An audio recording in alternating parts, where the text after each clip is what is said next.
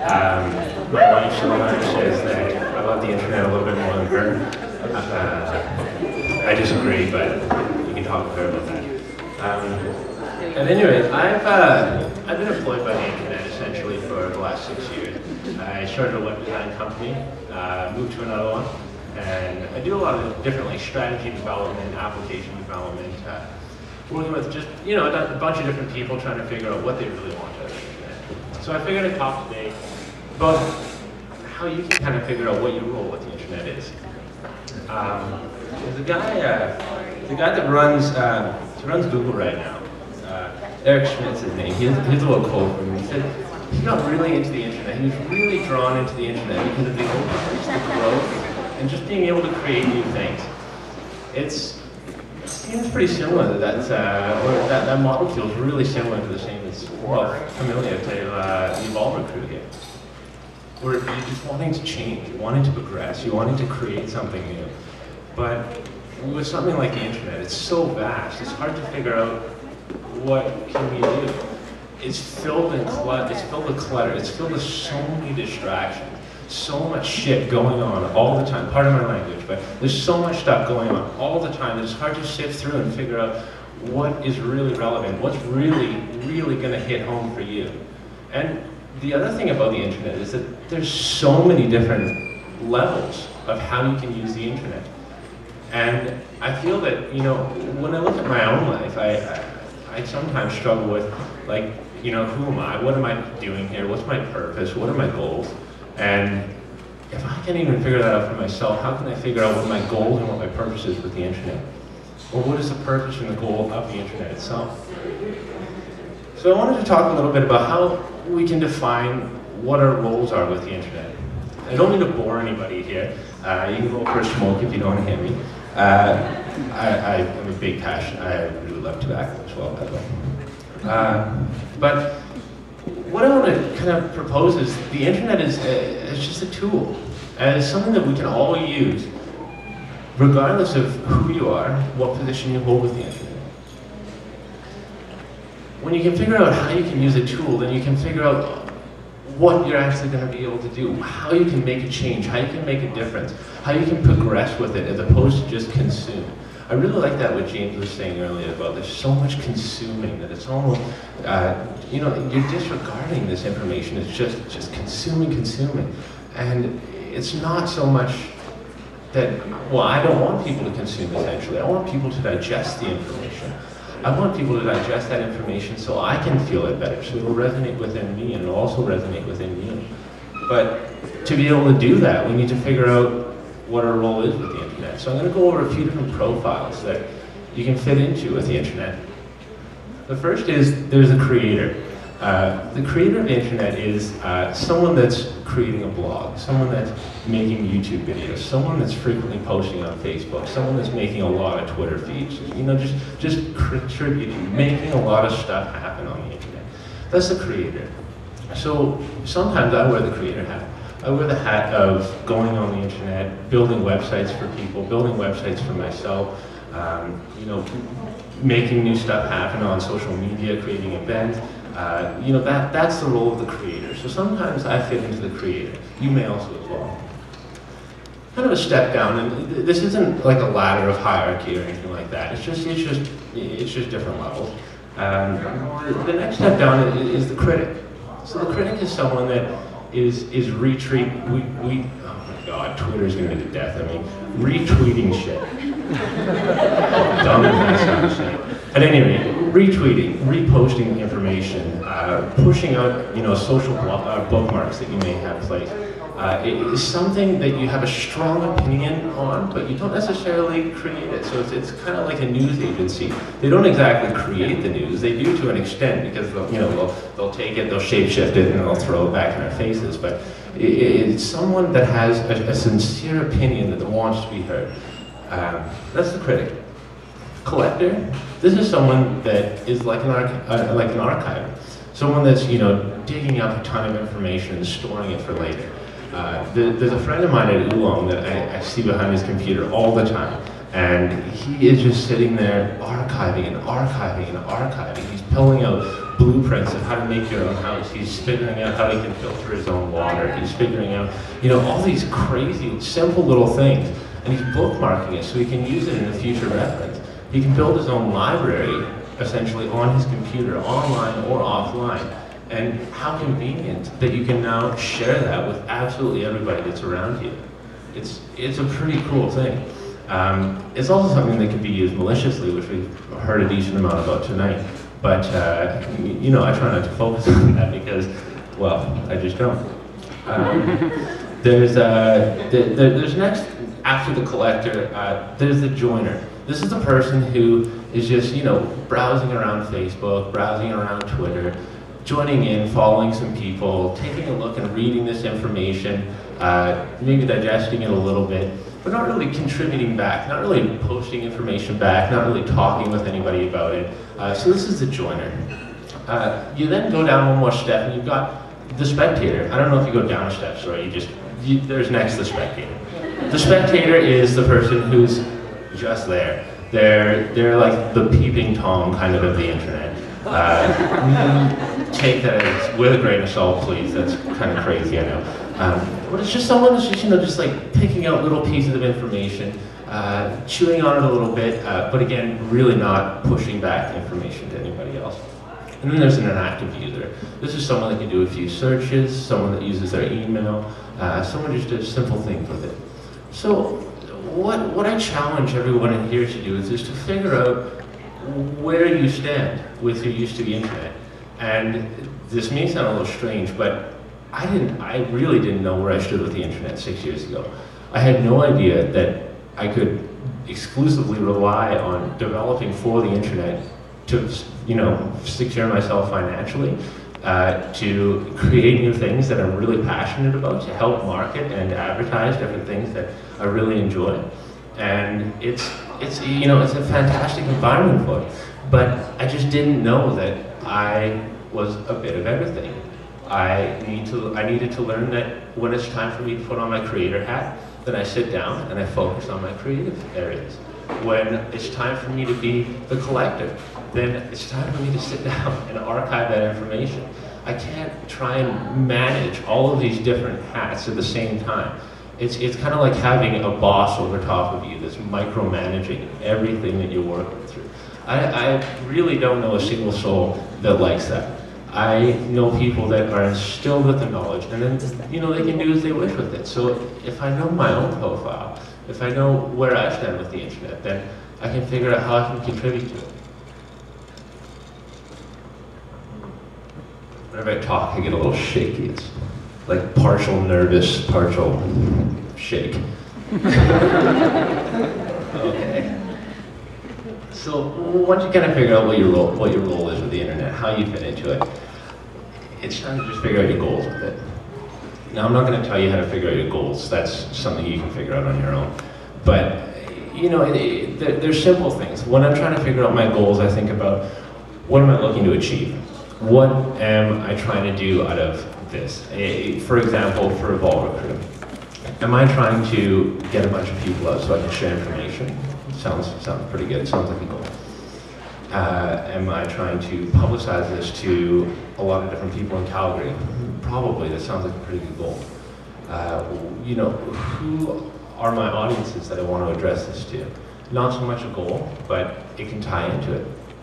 So once you understand your profile with the internet, if you can highlight a certain number of different goals that you have for yourself, you'll be able to have, or at least start to formulate a plan for how you're going to approach your use of the internet. And in this day and age, when you're being bombarded with digital media constantly, it's frustrating as hell to try and get something done online. But if you have a goal and you have a clear purpose of what you're doing and you understand your goal, then it's not that difficult. You can jump behind the computer, instantly do whatever you want, and move forward. So now that I have a bunch of goals, just assume that you formulated some goals. You know your profile hat and where you're kind of sitting in certain areas. You got your goals now. Create a plan. This is not rocket science by any means, but just create a plan. Think through all of your different areas of how you want to approach your internet usage. The most simple plan that I can put out here, I use this for a lot of different social media campaigns, trying to plan out how people are going to, promote an idea better, or to, change people's minds on a certain issue or topic. And it just goes like this. First, you start off with a call, and you have a listing of all of your goals.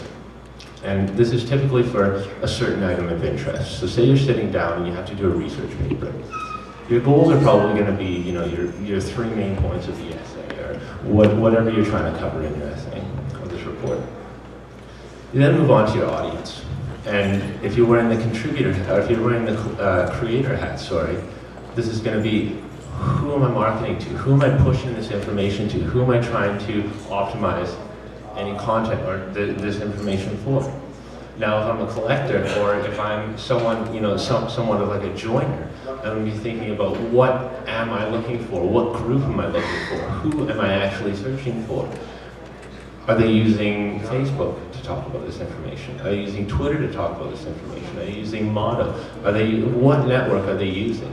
Because there's so many different social media platforms that are out there nowadays. There's so many different social networks, that are available to us, that it's hard to figure out what we really want. It's even hard to figure out how you want to interact with them, because they all have different cultures and communities that are driving them. So if you can figure out what your audience is, you'll be able to figure out who you're going to be talking to, or who you're going to be directly asking questions to. So I can see this being highly relevant for something like Hackerspace, because you've got an idea, you want to go in, you want to contribute, or you want to have someone help you contribute, but if you don't know who you're asking for, or if you don't know what you need, it's going to be impossible to accomplish it.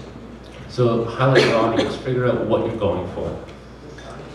Then you can figure out what tools you're going to be using. Now, tools on the internet is, again, a big word. You've got blogging platforms, so something like WordPress. You've got different micro websites platforms. You've got Twitter. You've got social media networks. You've got Wikipedia pages, or wikis that you can create. There's so many different things that you can use to effectively communicate to your audience. But it's important to figure out what's the most appropriate, because if you're trying to communicate with someone on your terms, it usually doesn't work out that well. But if I was to sit down with any of you and then try and communicate or talk with you on your terms, it's going to be a lot easier for us to get along. It's the same with working with the internet. You have to find your niche. You have to find who you're going for and how you're working directly in with an audience, so you can get the most out of what you're going for. Next is your message. Just figuring out what you're trying to look for, or what you're trying to create out there. Try and figure out, is it out there if you're the creator? Who else is talking about this kind of information, and what can I learn from them? Or if you're a consumer, or you're a joiner, then you're more, what are the messages that are out there that I can be learning from? We then move over to, what's your timeline? Now, this is kind of more of a professional approach. Timeline doesn't always apply so much with everyone else, certainly not everyone else. It doesn't so much apply personally all the time. But I'm going to say, I feel that may be something that I need to work on, and maybe something that all of us need to work on. Because if we don't have a frame of mind, if we don't have a time frame of what we're trying to get something accomplished by, how are you going to get it accomplished?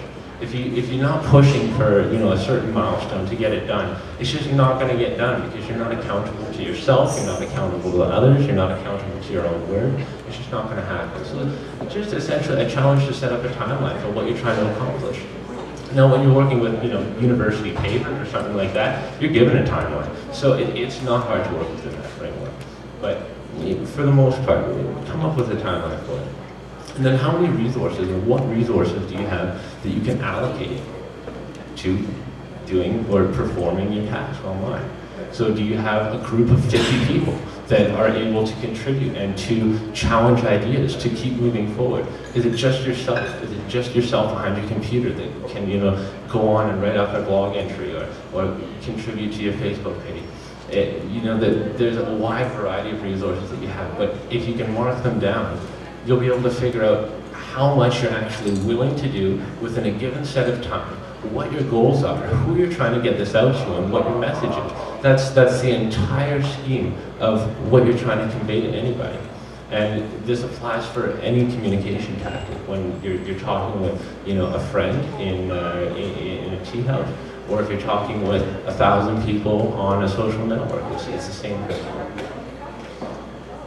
So once you have a plan, you can just, this isn't very complicated either. Actually, nothing is that I ever talk about is, but you can continue your journey. You can continue figuring out what it is that you're looking for.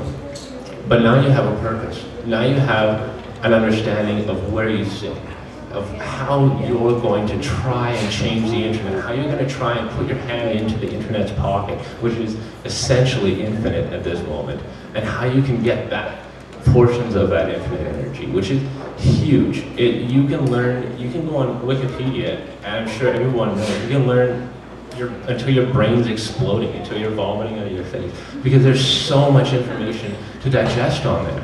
But that's the beauty of it. And the thing with Wikipedia, or wikis, or something like that, is that it's not only one person that's saying this is how it is, it's everyone saying this is how it is. So when we come into, you know, just say theoretically you're creating a framework. You're creating a framework for progression, for all of us to work to fund something together, to move it forward. Nowadays, you can set up a wiki page for whatever purpose your goal is, within an hour. You can do it for under $150 for a year. And you can have this stuff broadcasted and publicized to the entire world. And you can also have the entire world contribute on your ideas. Now, you can apply the same idea, but tweak it a little bit with social media. You can put your voice out there, and you can be heard by entire networks of people, but you can also have them critique on you, and they can have you can build on you. So you can use all of the internet for very, very tactical things, and you can really grow and stretch yourself as a person. And not only as a person, but as an organization, or as a group, or whatever you want. You can really stretch a lot with the internet. You just have to have a lot of faith in it. And again, you also have to love it. You have to have a love for openness. You really have to be able to give away, and you have to be able to say, you know what, I don't care if people want my information. It sucks. I know it sucks, and it's a currency for so many different organizations. But, you know, on Facebook, I'm like 78. No one knows how old I am. On Facebook, I have like a 5-year-old email account. So I'm giving away information, but I'm giving away false information. It doesn't take rocket science to fool some people, but you can, and you still can. So it's, so yeah. At any rate, I love the internet. I think it's so cool. If anybody needs help with the internet, you know, if you've got ideas that you want to start creating for the internet, if you want to know how to set up a Wikipedia page, if you want to know how to, you know, start forming a blog, you know, anything, just feel free to give me a call or just to chat. I'm open. Any questions?